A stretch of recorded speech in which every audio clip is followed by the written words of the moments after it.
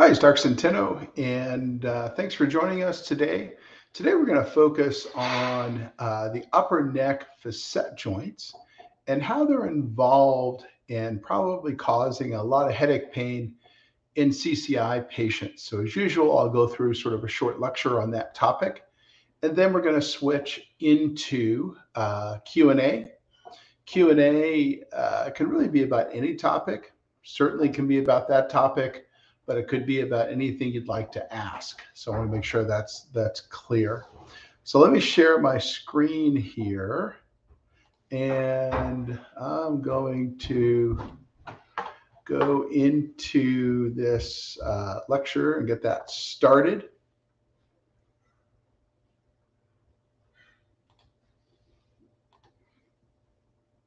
Okay, so how do the upper neck facet joints cause headaches in CCI patients? So a lot of CCI patients I meet believe that their headaches are due to fairly esoteric causes. And what I mean esoteric is that if you had to line up all the reasons why someone with neck pain would have headaches, these would be some of the more rare causes. Internal jugular vein compression is a rare cause of headaches, even in CCI patients, and certainly in patients with neck pain. Intracranial hypertension, also a rare cause. Chiari malformation, also a rare cause. In addition, all three of these have in common a big, massive problem. The only way to see if they're causing your headache is to do surgery. And then if the headache goes away, we know what that was the problem. But there is no test I can run that will allow me to prove that these are causing your headache. You may have these things, but whether or not they're causing your headache can't be easily proven other than doing things like decompressing the internal jugular vein or taking out a piece of the back of the skull in the case of Chiari malformation. So, and these are again esoteric causes. Now, these are much more common causes of headaches in people with neck pain, including CCI. Occipital neuralgia, some of you may have had occipital nerve blocks that seem to give some short-term relief, in which case that's one of the things involved. The upper neck facet joints we've known for decades are common causes of headache in patients with chronic neck pain, including CCI patients. And then we've got things like the rectus capitis posterior minor, and that's a newer concept, but again, still one that would be more common than something like internal jugular vein compression causing headaches. So we all know that CCI involves excessive motion of the upper neck, C0, C1, C1, C2, C2, C3, all of those different areas. And these upper neck joints can become beat up by this extra motion. Basically, they can get osteoarthritis or just get injured. And what you may or may not know, and in this case, you got C2 here and C1 here and C0 there, is that this arthritic joint here can refer pain directly to your head. So you're not necessarily going to feel the problem in that joint. You're going to feel it in your head. So let's take these joints one by one and try to match these pain referral patterns. Again, that's where the joint refers its pain, and see if they match up with your headache or not. So C0, C1, that's going to be the topmost joint here. That topmost joint between C1 and the skull, and it refers its pain kind of in this big area in the back of the head. Now, a lot of patients out there with CCI have pain in this distribution. Obviously, this is just the left joint I'm showing here. The right joint would refer to the right. So this back of widespread head pain is pretty common in CCI patients, and that's where the C0, C1 joint refers its pain when it gets injured or arthritic. Then we've got C1, C2. So now we're talking about the atlantoaxial joint here. And this is going to be C1, and this is going to be C2. So we're talking about this level here. Now notice that it refers its pain kind of right at the base of the skull, and it kind of goes right along the base of the skull like this. And again, that's a pretty common pain referral area in patients with CCI. They'll come to me and they'll say, hey, I've got pain just right here. And oftentimes they'll use their hand like this to show me that it kind of goes across the base of the skull. And that's where that joint, if it's injured, refers its pain. And then we have C2-3, which tends to be a little bit more confined, but now we're talking about this joint down here. And again, it's referring its pain to the back of the head, different than C1, C2, and not as expansive as C0, C1. But again, this would be a common descriptor or description of headaches that a lot of CCI patients would provide to me. So how can you tell if you're having headaches coming from these joints? Well, there's two basic methods there. One is treating the joint to see if the headaches go away or improve longer term. The other is diagnostic numbing injections, also called a diagnostic block.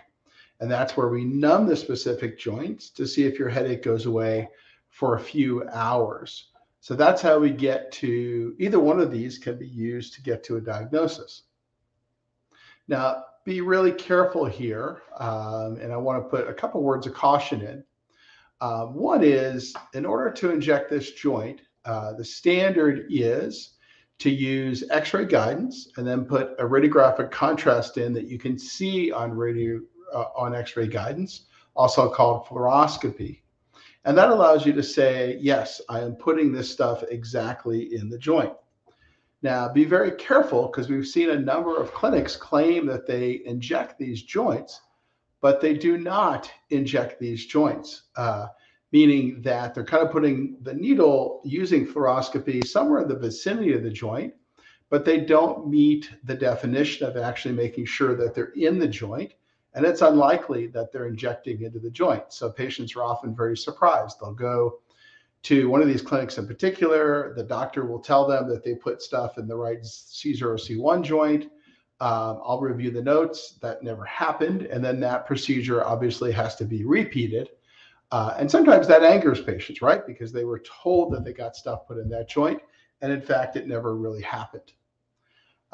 In addition, if we're injecting the C0 through C2 joints, which I've talked about quite a lot on this channel, realize that you have to have a technology on that fluoroscopy machine called digital subtraction angiography to make sure that you can safely inject into the joint as the vertebral artery is close. And that just makes sure that you're not going to inject anything into that artery that supplies the blood to the back of the brain. And you really can't do this procedure safely without having that technology. The problem is that that technology is only usually on the types of fluoroscopy machines that are used for interventional cardiology, and it's less common to be on pain management machines. And as I've said before many, many times, 99% of all experienced spinal interventionalists have very limited experience in injecting 0-1 or 1-2. So you've got to be careful there as well. And then two other words of caution. Many spinal surgeons and neurologists don't really understand this common medical concept that these upper neck joints are a frequent cause of headache. In particular, neurologists are really bad this way. They just haven't gotten the memo, and I don't know why, even though the stuff's been done for 30 years. They're kind of focused on, do medications work, or can I do a simple occipital block, and will that work? But they don't really understand where these joints would refer their pain, or how to make that diagnosis, or how to send a patient out to see if that joint's causing issues. Now, routine spinal surgeons sometimes even have interventional spine people working for them in their offices. So they kind of get this, But many of the spinal surgeons who are involved in CCI, for whatever reason, don't necessarily understand about these upper neck joints. So be a little careful there. But routine spinal surgeons do seem to do it because they've got guys working in their office who can do these things. Hence, be really careful because, again, I've talked to lots of patients. Oh, I went to a neurologist and he told me he didn't know what was causing my headache pain. Well, regrettably, your neurologist didn't really understand the whole picture of what can cause headaches in a neck issue problem. So he never really completed that diagnostic workup. So in conclusion, we've known for decades that the upper neck joints, C0, C1, C1, C2, C2, C3 are a common cause of headache pain. And many patients get focused on much more esoteric headache generation concepts, but have never had these joints ruled out, which is kind of backwards, right? Since these are a common cause of headaches in neck pain patients, they need to be ruled out before you can hang your hat on anything esoteric causing headache. So just make sure that, again, you don't reverse the order of the workup. I've seen a lot of patients who are now obsessed with the concept that it has to be intracranial hypertension that's causing their headaches, or it has to be a compressed internal jugular vein. Now, that may be, but until we rule out these areas, which are much more common causes of headache, we can't ever get to those other diagnoses. So just as in medicine, for lots of different things and diagnoses, common things are common, uncommon things are uncommon. So you rule out the common things and then you start focusing on the uncommon. Okay, so that's my talk for today. I'm going to switch over to some questions now. And okay, so let's start taking some questions here. So Lori Porter-Smith, what causes the transverse ligament to be thickened on MRI imaging?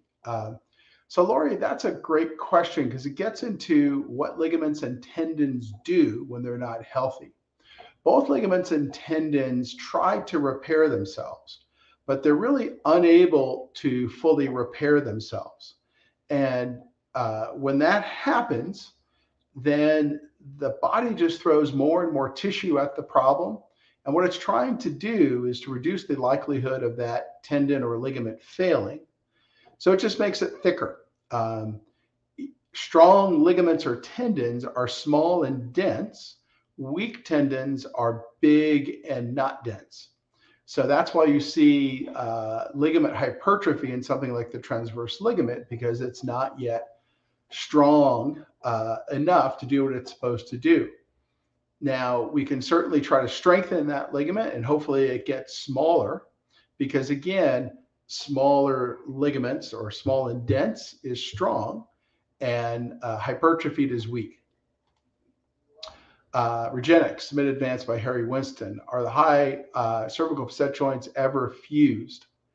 Not sure what you mean, Harry. If you mean surgically, yes, those would be not directly fused, but if you put hardware in, then you would fuse those joints. Now, there is a C1, C2 screw fixation where you can put a screw through the C1, C2 joint. That's one of the types of upper cervical fusions that are used in CCI patients. Is there a link between TBI and CCI? I wouldn't say necessarily a link, but certainly the same things that can cause TBI can cause CCI. And sometimes symptoms in CCI are misunderstood as TBI.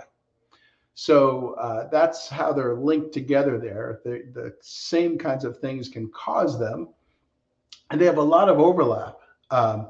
So we'll frequently see patients that may or may not have a TBI that probably have CCI, and it got misdiagnosed as TBI because the doctor who made the diagnosis, something like a neurologist, really CCI just wasn't on their radar.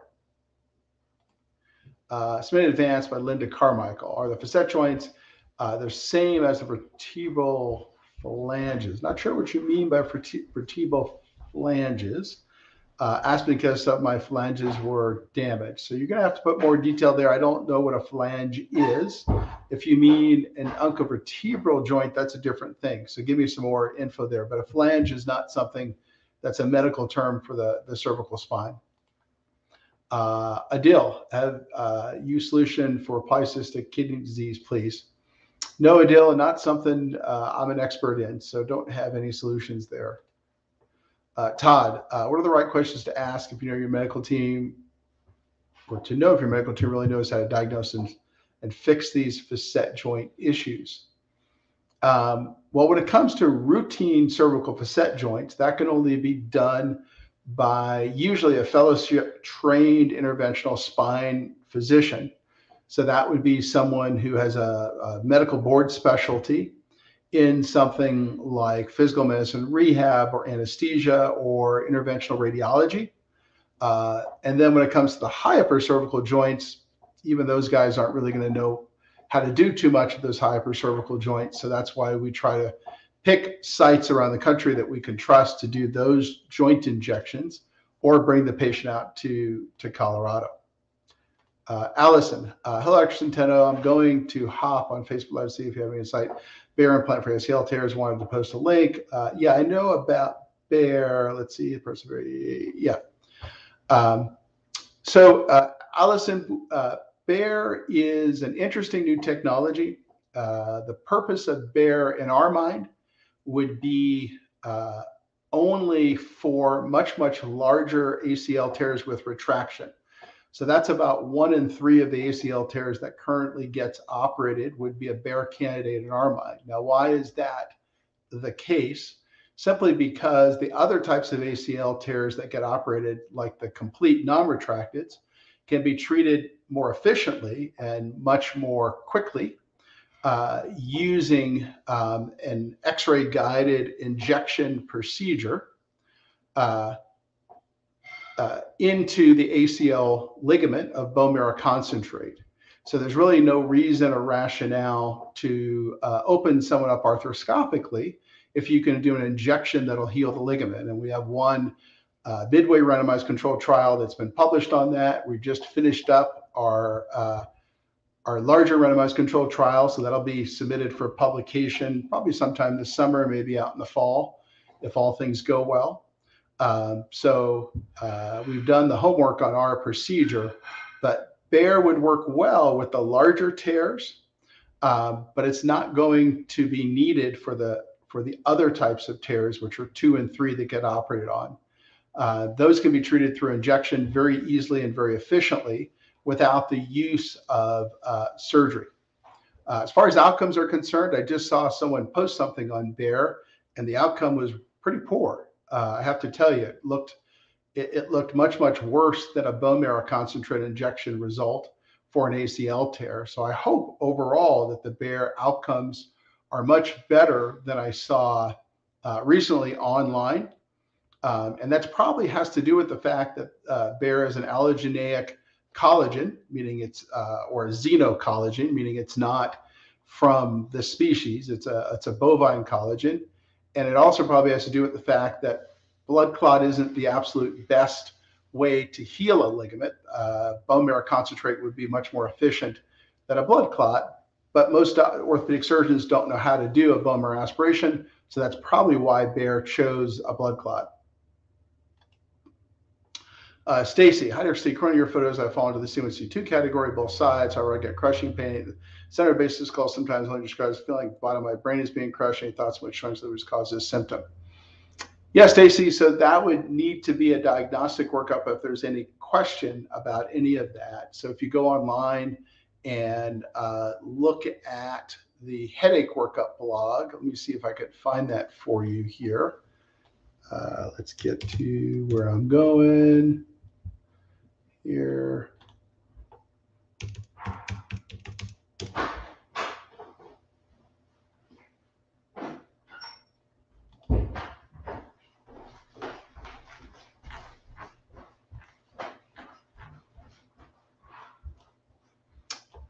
Sorry, I'm just trying to find the right blog for you here.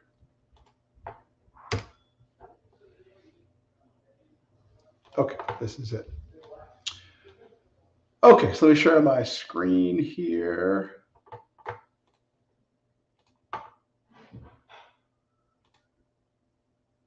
So if you go to the blog and to this particular one, hold on a second, that's not the best share.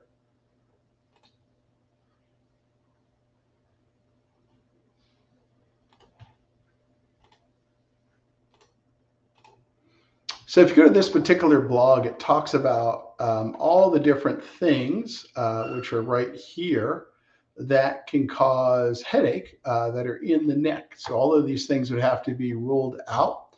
Now that can be done in a diagnostic workup if the patient's more complex. So what a diagnostic workup means is that someone will go ahead and block all of those or numb all of those up to try to see if they're causing headaches. But this would be a good one to read to go through what all the possibilities are. Now, obviously, if those are ruled out, then it could be something outside of the neck, but certainly the more common 5 or 6 need to be ruled out. Do you recommend any clinic in Europe specialized in upper cervical facets treatment? Yes, the London site, Dr. Kirkor and Dr. Or first name is Zebig, those guys can go ahead and do the upper cervical facet injections to see if they're causing your headache. So that would be a good choice in London. I've talked about them here before. Robin, do y'all hydrosect nerves at C1C2? I'm having intense pain laying on my right side. I can't tell if it's a facet or nerve. My last physical palpation showed pain on right side, upper neck facets. So there is a nerve just behind the C1, C2 facet joint there, the C2 dorsal ganglion that could be causing pain, or it could be coming from the joint. Best thing to do would be to go ahead and treat that C1, C2 facet joint or do a diagnostic block there to see if that goes away. HRH, how much C1, C2 overhang is improved with posterior injections? You know, we haven't seen evidence that C1, C2 overhang is improved with posterior injections to date. So not something we generally see. We do see it happen with the PICL procedure where we're directly injecting the ligaments to hold the head on, but I haven't noticed it with just posterior injections at this juncture. CN, can TBI or damage cerebellum of the brain cause issues with body parts in the body, like weaker muscles, joints, etc.? A TBI normally wouldn't cause things like that. And as far as damage to the cerebellum, that would cause more balance issues. So, so no, that generally wouldn't cause those types of things. Okay, mine is complete tear. Ortho says does not look as if it's fully retracted. Yeah, so if it's a complete non-retracted tear, then a much more efficient non-surgical way to treat it is with a bone marrow concentrate injection done under X-ray guidance and not ultrasound, because ultrasound just doesn't work as well. So I would go and look for a regenexx provider near you, or you can come out to Colorado, and that can be treated without surgery, and certainly doesn't need a bare procedure. That would be overkill and just much, much more invasive than really needs to be to heal that based on our clinical experience. Robin, I agree on IH and rebound intracranial pressure. It's a catch-all like fibromyalgia. The upper neck workup is a first-line step. Yeah, Robin, that's what we see is we're seeing a lot of patients who have been told they have this, or maybe they went on social media and that's what others said they had, or it sounded like what they had, et cetera, et cetera. So yes, I would tend to agree that we need to rule out the upper neck joints before we get into all these esoteric things that might cause headache. Let's see, CN. What part controls the nodding of the neck? And when I turn my neck to the left, it's more restricted than turning to the right. It's much easier when I turn my neck. To the right. Nodding of the neck is 0-1. and turning is 1, 2. So that's how those come in there. Your video was frozen. There are parts of the answer, so recording will be posted. Yeah, so Allison, just so I can repeat it again, much more efficient to get the ACL injected with bone marrow concentrate, your own, and have that help to heal the ACL than needing a surgery where they're going to put something foreign into your body like Bear. Now, listen, if you had a complete retracted tear, with a big gap like a rubber band, Bear would be the way to go. But for a complete non-retracted tear, there's just no reason to get the surgery. It's not needed anymore in 2022. Now, I know, the folks that made Bear are all rah-rah behind it, and the surgeons are loving it, this idea that they can maybe help heal an ACL. But the surgeons also need to learn how to inject bone marrow concentrate into the ACL, which they don't know how to do now. And that would save a lot of surgeries and also save a lot of money too. What is in the patient's control which will improve PICL outcome? Well, let's see. A lot of things, right? One of the things that you can do is, since it's an autologous cell procedures, you can try to make your cells as healthy as humanly possible. So that might be something like eating well or losing weight. We're seeing a good number of PICL patients come in with a lot of extra weight, and that's not helping the outcome of the procedure. It's increasing inflammatory cytokines, which is making the recoveries harder. It's also causing lots of other problems, high triglycerides, poor blood sugar control, etc. So getting the extra weight off would be a big one in helping to improve the outcome. Eating well, and regrettably, another one would be exercising, but I understand a lot of CCI patients aren't going to go there just because they can't. So at least those two things would be very, very helpful. Era, I have a question. I have a functional neurologic disorder that affects the muscles. I have muscle malfunction of the neck.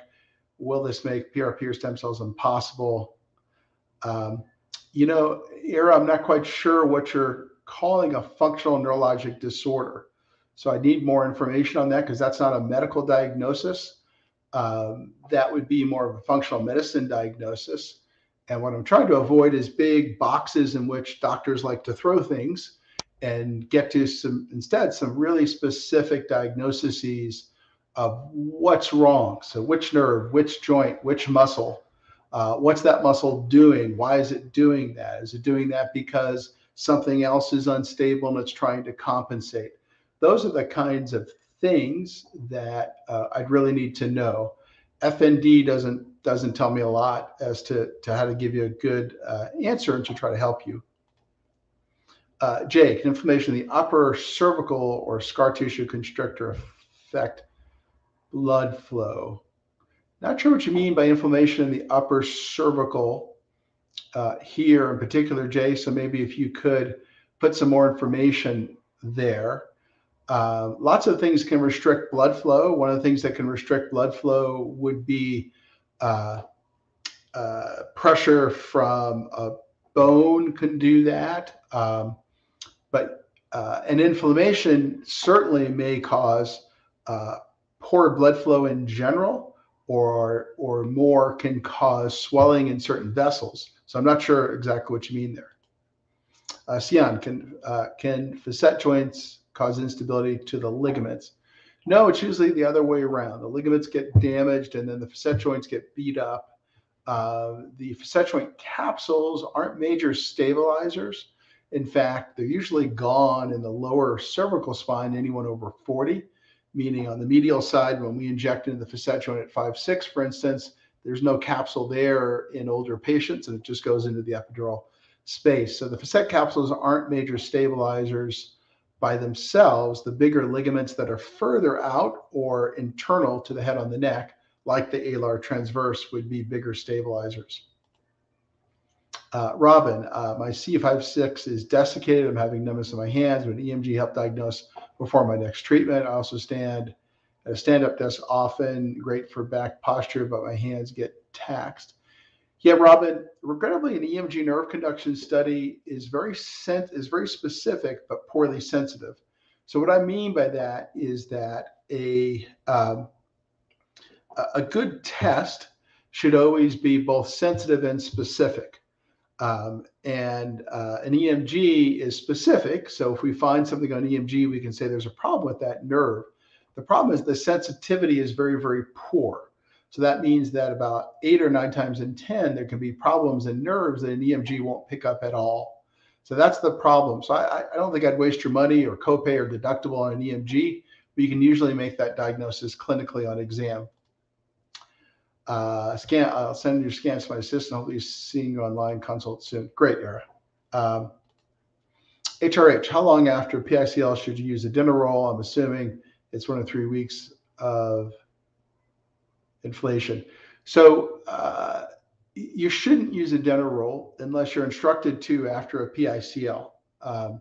And that's because a lot of our patients won't tolerate that. Now, there are some patients that do, and we'd want them to get some curve restoration either before or after the procedure, depending on how things are going to go for them. So I generally would not use Adenorol right after the procedure unless it's approved by your doctor. On the blood flow question, I feel like during my worst flare-ups, I had this sensation where it felt like something was off with my blood flow or breathing, mainly triggered if I knew the inflammation was particularly bad or if I bent my head down quickly or for too long a period. Yeah, that's probably due to, well, number one is it may not be blood flow at all. It may be something else entirely. So for instance, it could be a bone banging into the vagus nerve, for example. So you have to be a little careful on that description, but certainly increased inflammation can cause a flare-up, which can then mess with all sorts of symptoms. And that's why, for example, in studies, we know that if you've got a herniated disc and not much whole body inflammation, the herniated disc symptoms don't last long, usually 4 to 6 weeks. If you have a lot of whole body inflammation, the same exact injury can last for 6 months to a year in trying to get over it. So we've learned a lot this last 10 years about the status of your body and how that can impact injuries like this. So it's very, very critical to try to get that systemic inflammation under control. Now, that can be supplements, that can be diet, that can be exercise, all of that stuff. And obviously, shedding the extra pounds is a big one. So that's something to consider as well. Let's see, are there other questions I can answer here, guys? I'll give it a minute or two and also try to go backwards because sometimes these questions don't scroll through to me until later.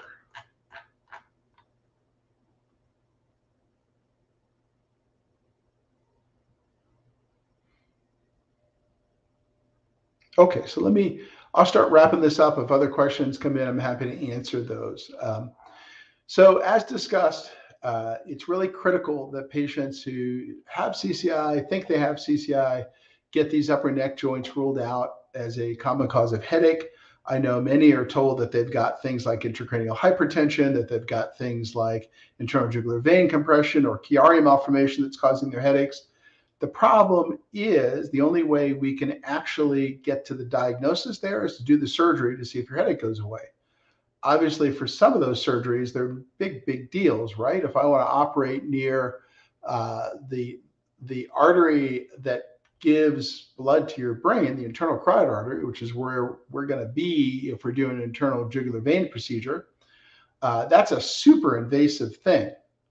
Same thing if I'm going to take out a piece of the back of your skull to decompress Chiari malformation. So you don't want to wait until the surgery to try to figure out whether or not those are causing your headache. There are easier ways to get to are those neck joints causing your headache than removing pieces of your skull, which will permanently damage the upper cervical muscles, or trying to decompress your internal jugular vein. So, simple, less invasive things come first. Bigger, more invasive procedures always come second in medicine. Stacy, can you do nerve blocks the day before the PICL? Usually takes more than a day. Read that blog, Stacy. It'll give you some sense of the timing of all of that. If we get lucky, it can be done the day before, but the problem is we don't get lucky, meaning that if we don't find the source of your headache, it might take multiple days if we're doing blocks. So 1 day is probably not enough, or at least could cut it a little too close for comfort. Era, can connective tissue restore after 6 months if I still brace up a very good diet? Generally, if connective tissue, something like a ligament, hasn't healed in 6 months, it's probably not going to in general. Now, some other caveats to that might be, let's say there's something about your posture or neck curvature that's putting extra pressure on that area, and you fix those things, maybe it now has a chance to heal. But outside of that, no, usually by 6 months, you get what you got. Oops, let me go here. Sian, how does it take to see improvements in PICL? We're usually looking for improvements at that 3 to 4 month mark. Oh, thanks, Elvis. Manuela, do you know if amitriptyline is acceptable post PICL? Yes, it is. No problem with amitriptyline. Era, failed to brace due to no doctor helping and discs are bulging substantially on latest supine. I'm assuming MRI. Yeah, Era, it's certainly good to try a test of bracing to see if bracing helps you. And that would be using a neck collar, but I wouldn't use it too much, as I've said here many times, simply because it's a two-edged sword, right? It can make the muscles weaker, but it's certainly good information for us to have if we're thinking about CCI. So for instance, if you put on a brace, you're like, yeah, I feel much better with that brace on, then that adds some weight to the CCI diagnosis side. How much improvement overhang is there with just PICL versus PICL with BPC alignment? Yeah, I don't know the answer to that. HRH, I can tell you what the improvement is per PICL procedure, but that's all I can tell you. Allison, I see regenexx part at SC tomorrow. Great. Talk to them about your ACL, and if it's a complete non-retracted tear, they should be able to treat it. And if for some reason they say they're not sure, then send me a copy of the MRI, and I'm happy to take a quick look at it just to see if it can be treated or not. Lori, not sure if my question went through. Yeah, Lori, initially I talked about this. So as I talked about before, thickening of the transverse ligament or any ligament or tendon means that the tendon is weak. So for ligaments and tendons, strong is a small and dense ligament or tendon. Big means it's hypertrophied and it's weak. So what's happening there is the body is trying to fix it, but it can't fix it. So it's just throwing more tissue at the problem, and that tissue is not strong. But what it's trying to do is to prevent the ligament from failing. And in general, that kind of works. It may be a weak, but it's a little stronger than if it didn't throw tissue at the problem, even though it can't fully heal it. So bigger or thickened ligaments are weak, and smaller, dense ligaments are strong. Is name an issue with the regenexx procedure? You know, Allison, it could be. We'd have to know what those numbers are and your size to get a sense of how much we would need to take. And all the regenexx sites have calculators to figure that out. So they can go ahead and easily figure out whether or not you, how much they can take versus your hematocrit versus sex versus size. Surgery or stem cells best to restore compressed nerve.